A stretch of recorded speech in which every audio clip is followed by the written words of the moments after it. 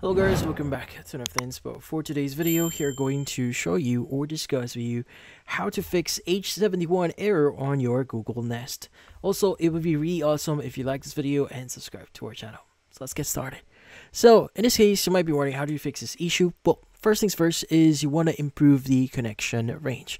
So first, try bringing the thermostat's display and the base closer to the heat link. Now, if possible, also make sure your boiler isn't directly blocking the signal between the heat link and the thermostat. That can interfere with the communication. And also, you may want to eliminate any interference. Now, you want to turn off nearby Wi-Fi or Bluetooth devices like your router, cordless phones, or baby monitors, or smart speaker, because this can interfere with the Nest wireless signal during setup. On the thermostat itself, choose the option to replace the heat link. So this tells the system you're about to repair the devices. And look at the bottom of the heat link near the screws. You'll find the entry key printed there. So type it into your Nest, but don't hit confirm just yet. Now, you want to press and hold the Nest button on the heat link for about 30 seconds.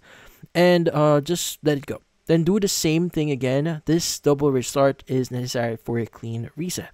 Now, once both restarts are done, go back to your thermostat and confirm the entry key you typed earlier. The system should now reconnect successfully. And that's about it. So, hopefully this video was able to help you like and subscribe to NFT Inspo. Thank you for watching.